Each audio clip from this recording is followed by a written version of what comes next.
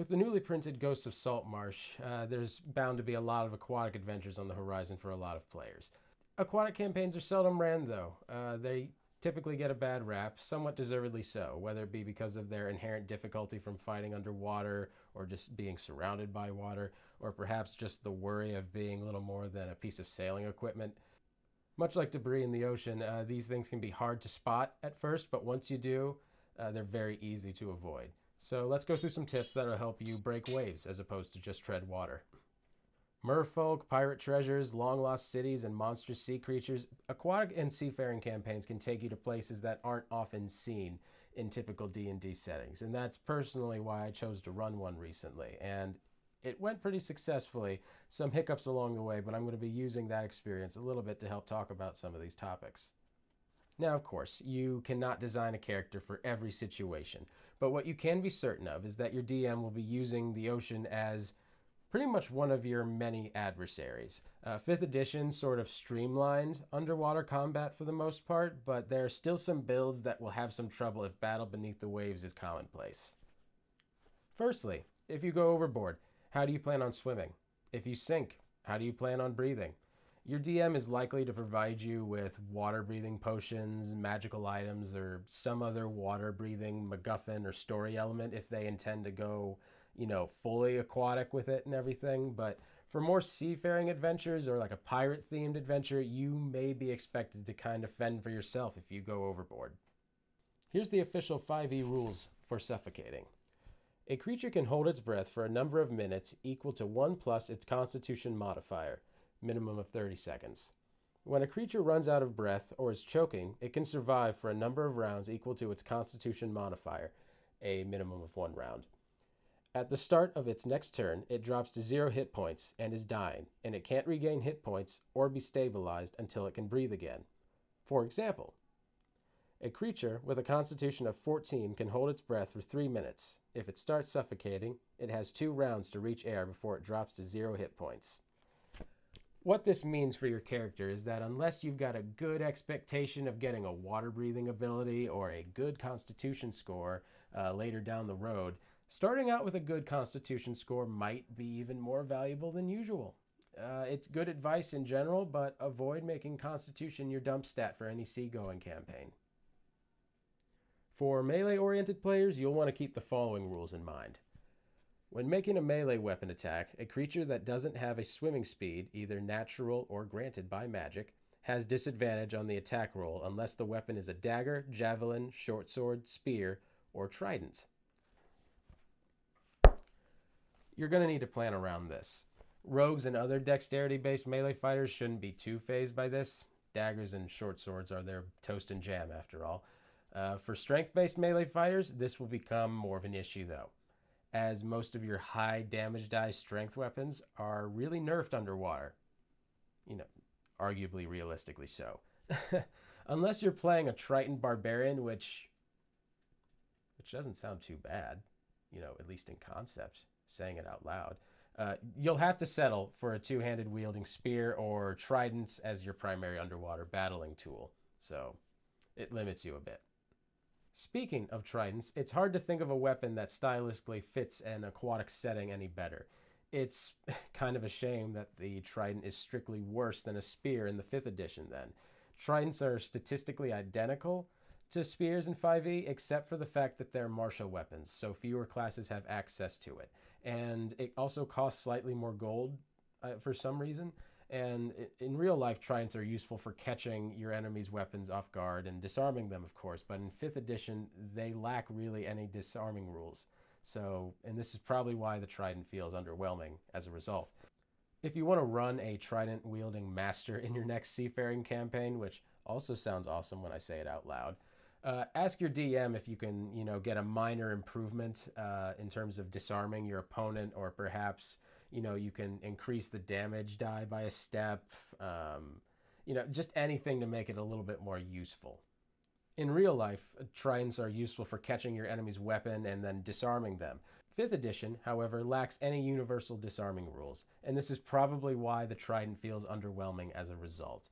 If you want to run a trident-wielding master in your next seafaring campaign, be sure to ask your DM if you can get any sort of minor improvement to that weapon. Since you'll be seeing it so much, it probably deserves to have a little bit more importance in your campaign, you know, whether it be adding a disarming ability or just increasing the damage die by a step. Maybe it can be a weapon that's easily thrown when underwater, you know, just anything to make it a little bit more of an essential weapon, especially since it just fits with the campaign so aesthetically. Same reason you'd want to give like your ship special abilities and stuff like that if you're going to be focused around moving from point A to point B and stuff like that.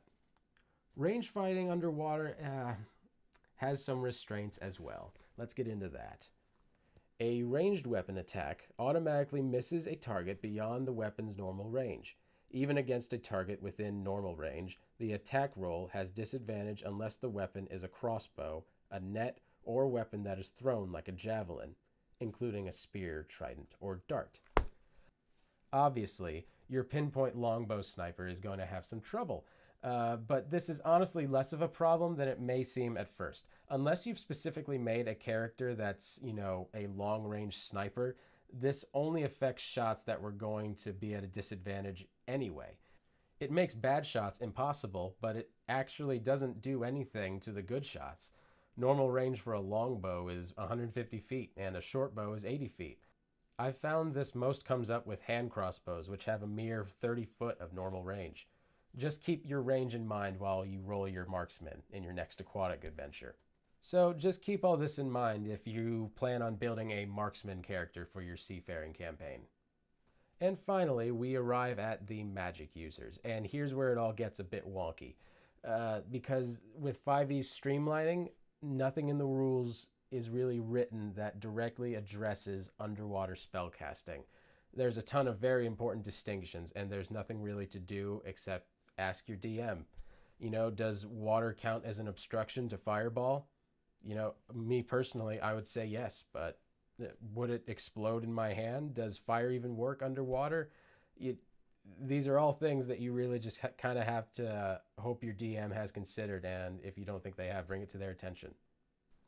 The real kicker is verbal components. There's a lot of back and forth, but depending on how your DM rules, casting spells that require verbal components underwater may be just straight up impossible.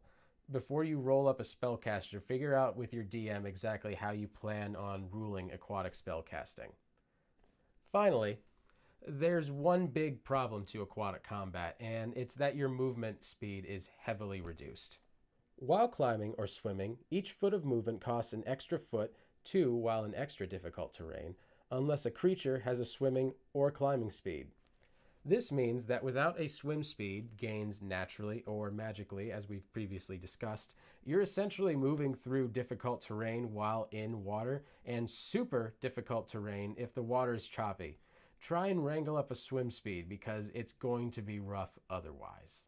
Now, all of this must sound horrible, right? A set of extra restrictions that affects your ability to fight efficiently? Well, it comes with a pretty amazing trade-off, and that's flight. It's sort of flight. It's not exact flight. You're kind of floating, so this technically counts as a sort of free flight, and this can directly affect your tactical capabilities, including your ability to flank or get behind, underneath, or above your enemy. So perhaps if you can't find another way to properly beat your enemy, just outwit them by being able to fly around them, ostensibly. All right. It does, however, come with a rather unfortunate negative, which is the opposite of flight. Falling, or when it's underwater, we call that sinking. In very deep water, things can go horribly wrong very quickly if, for instance, you're stuck to something that's sinking, or if the force of something heavy is pulling you down under the water, or if you're just near abyssal depths and something is dragging you down there. I imagine that your DM will warn you of these kinds of hazards, but these seem like the kind of pitfalls that could be what we call insta-deaths. So just be careful for that. And now I'm going to close out with some basic, more general tips on building your character for what I consider most campaigns. The first one is don't build your character around a ship. The new Ghosts of Saltmarsh book for 5e created some new streamline rules for ships and other vehicles, And it may be tempting to try and work your character's story around ships, your abilities around naval combat, but trust me, you don't want to be the boat person. I've seen a few variations of this where players will build their characters around siege weapons or airships, but the results tend to be the same. As we're all aware, campaigns are complicated stories, and it's unlikely that in any campaign beyond a one-shot that your situation will remain the same forever or even an extended period of time. So it feels awful to build a character who's all about ships only to get shipwrecked or teleported into the desert on your third session. Your DM can take you anywhere, and it's not wise to get too invested in your ship. That sort of creates unwanted stipulations on the campaign's trajectory. And also, DMs kind of love to wreck ships, so, just watch out. Now, on the flip side of that, if your campaign does focus around a ship, and if you feel like you will be at sea for a long period of time, I cannot stress enough, have a downtime plan. This is good advice for any campaign, but it's especially true in seafaring campaigns that often have weeks or months of downtime sailing into far-off destinations. Have a downtime plan. It doesn't have to be anything in particular or even that useful, though it would be great if it did. In my campaign, someone learned how to cook, and that was a very efficient thing. Depending on your DM's personal item creation rules, you could even use this copious amount of time to create magical items and things like that, new weapons. It kind of just depends on what your DM is willing to allow this downtime to be used for. I recommend taking a look at Unearthed Arcana Downtime, which contains the current official rules for crafting magical items. They are restrictive, to say the least, but long sea voyages are about the only times really you can reasonably fit about 50 work weeks into the time to make a half-decent magical item. So in terms of being able to craft things that would usually take a long period of time, I can't really think of a better setting for that than being on a ship in the middle of the water for a long period of time in-game. Also, from Unearthed Arcana Downtime, we can get great uses for your tool proficiencies that most people seem to forget about in a more fast-paced, on-land campaign. You could create life-saving potions for healing and toxins for your herbalism kit. You can patch up and repair your party's armor with leatherworks tools, or you can just make some boots out of something that you found in the water that day. You can tinker and craft new weapons or armor types and everything with your smith's tools. You can just make fancy jewelry from everyone. You can make upgrades to your ship.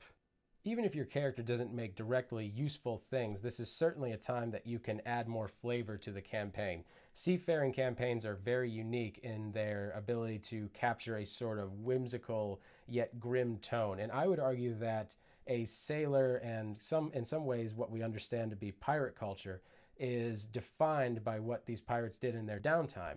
Have them carve, if you're a bard, for instance, carve a scrimshaw or write a new sea shanty, ink some people with a new tattoo. There's definitely ways that the, charismatic character can really fill the gaps in this universe.